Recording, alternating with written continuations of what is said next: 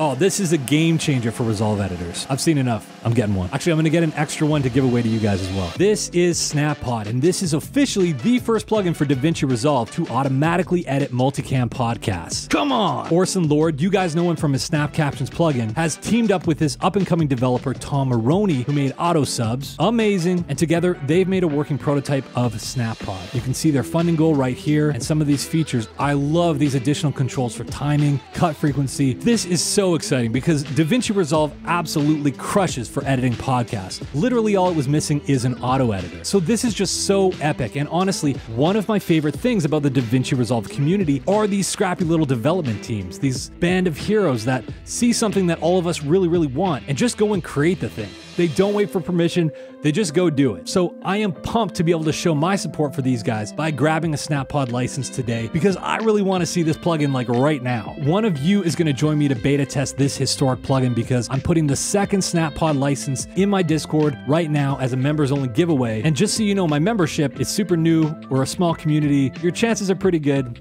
Just saying. The draw is going to be Monday the 27th, and this is definitely the plugin I am most excited for this summer.